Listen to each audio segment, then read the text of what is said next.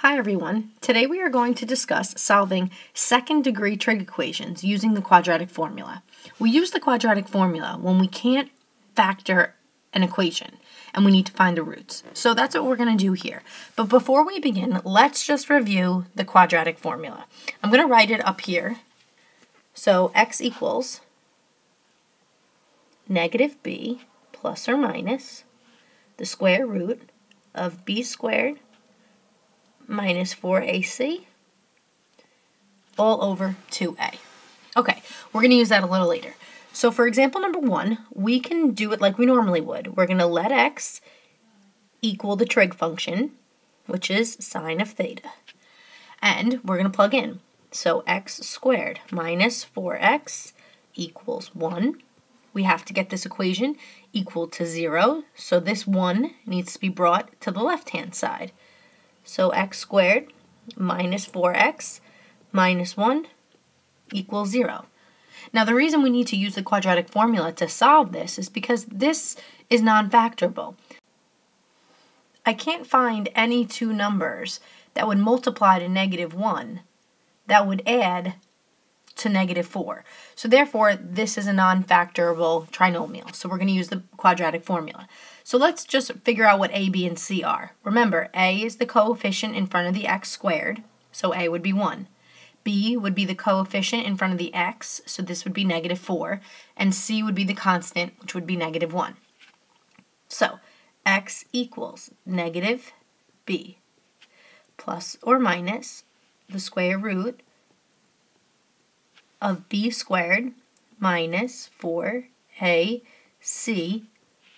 all over 2a. And instead of a, let's go ahead and put what it's equal to. So x equals, what is negative 4? You should be saying positive 4. Plus or minus square root of something over 2. Now is a good time to grab your calculator, so hit pause if you need time to get it.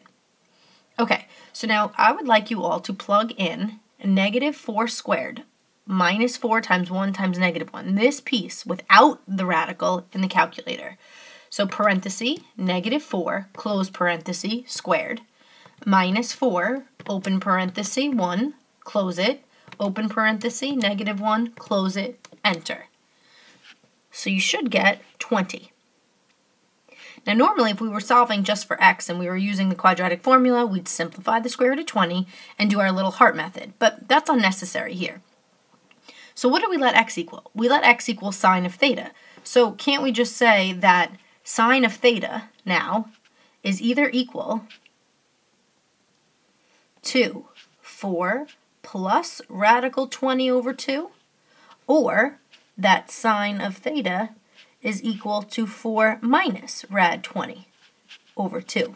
Those are my two possibilities for sine of theta. So let's go ahead and simplify those fractions. So I'm going to focus on the top one first. So let's do this together. 4 plus second square root radical 20. In the calculator, you should get 8.4. But we have to take that and we have to divide it by 2. Don't do it in one shot. Do it in 2 separate steps in the calculator. So you get sine of theta is approximately 4.236 ... How would I find theta? We would have to hit second sine. So you hit second sine, second answer, which is at the negative button, so hit second negative. And you get domain error. The domain error is because sine doesn't go over 1. So therefore, there's no solution here. So this is error. No good. Okay, let's take care of the other piece now. 4 minus radical 20. So go ahead, plug just the top into the calculator. You get about negative 4.72. And we're going to have to divide this by 2. So hit divide 2. And you should get about negative 0.236. So let's go ahead and write that. Negative 0.236 ... Now don't clear this out of your calculator because we want as many decimal points as we can for appropriate rounding. Now this tells me that sine of theta is negative. So which quadrants are we in? Well, we're going to need to draw ASTC. I'm running out of space, so I'm going to do it up here. So A, STC. Sine is negative in quadrants 3 and 4. So we're going to need the reference angle. So how would we find this? We would do theta is equal to the inverse sine, or sine -1, of 0.236 ... We don't put the negative in. Remember, the negative just tells us which quadrants we're in. So how do I put that in the calculator? How do I get rid of that negative? Because I want to do second sine, second answer. So I have all those decimal places. But let's put in second sine negative second answer. You're basically multiplying the answer by -1 to make it positive.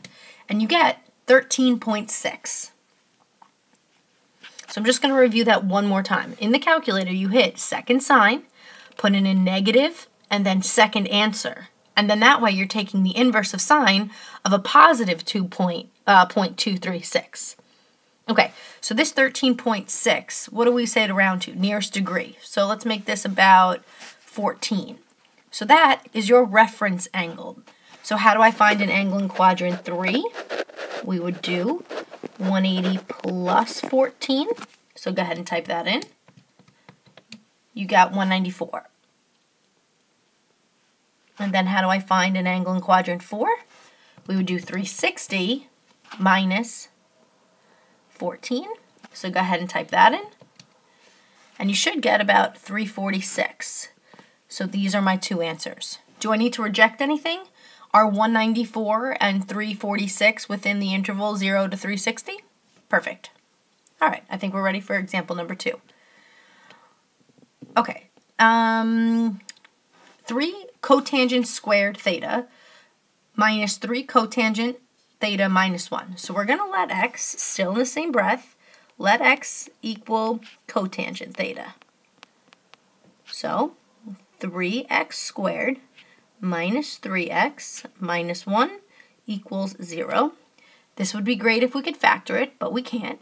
So x equals negative b plus or minus the square root of b squared minus 4ac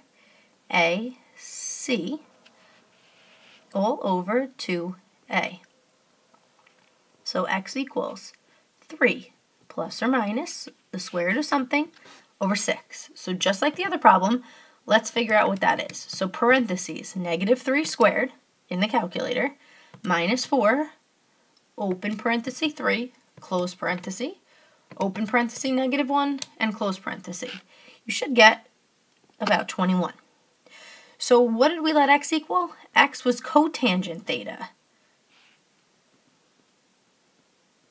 So cotangent of theta is equal to 3 plus or minus rad 21 over 6. So what would tangent be? You should be saying that tangent of theta would be 6 over 3 plus or minus rad 21. Okay, now in the calculator, we're going to branch this off into 2 possibilities for tangent of theta. So tangent of theta is either going to equal 6 over 3 plus rad 21, or tangent of theta is going to equal 6 over 3 minus rad 21. So the best way to put this into the calculator is to use parentheses. So we're going to do 6 divided by parentheses 3 plus radical 21, close, close, and hit enter. And you should get about 0.79128 ... Let me repeat the steps again for the calculator. You're going to do 6 divided by parentheses 3 plus radical 21, close, close. The bottom needs parentheses, otherwise the calculator is going to divide 6 by 3 and then add the 21, and that's not what you want. So now how would I find theta since I still have this decimal in my calculator? We would hit second tan, so maybe I'll put it up here for theta. Theta is equal to tan negative 1 of 0.79128. So you're going to do second tan, second answer. And you get about 38.3. So that rounds your theta to be about 38. Okay. So is tangent positive or is tangent negative? Well, we see right here that it said tangent theta is a positive 0.791. So we might as well finish this one because I'm here. So A, S, T, C. Tangent's positive here and here. We already have the angle in quadrant 1, which is 38. And the T is for quadrant 3. So how do I find an angle in quadrant 3? We would do 180 plus 38. So go ahead and type that in. And you get 218. So that is my other answer. Let's just check to see that it's in the interval between 0 and 360. Right up here. Yep, perfect, here and here. Okay, now we have to do the other angle. So let's go ahead and type the bottom one here into the calculator. So 6 divided by. Remember, this needs to be in parentheses. So 6 divided by, parentheses, 3 minus, rad 21, close, close. And you get about negative 3.791 ... So tangent is negative. So what quadrants are we in? All right, I'm going to put this over here. I apologize for the messy work. Maybe I can fit it down here. Let's see. Yeah, I'll put it down here. Okay, so tangent is negative here and here. So we now have to figure out how to find this reference angle theta. It's going to be the inverse of tan of positive 3.791 ... How do I put that into the calculator? We're going to do second tan, negative second answer. Close the parenthesis. And you should get theta is about 75.2 or about 75 degrees. That's my reference angle for quadrant 1. But all I care about is quadrant 2 and 4. How do I find an angle in quadrant 2? 180 minus 75. So go ahead and type that in. You get 105. And then how do I find an angle in quadrant 4? Should be 360 minus 75. And you get 285. Let's check the interval.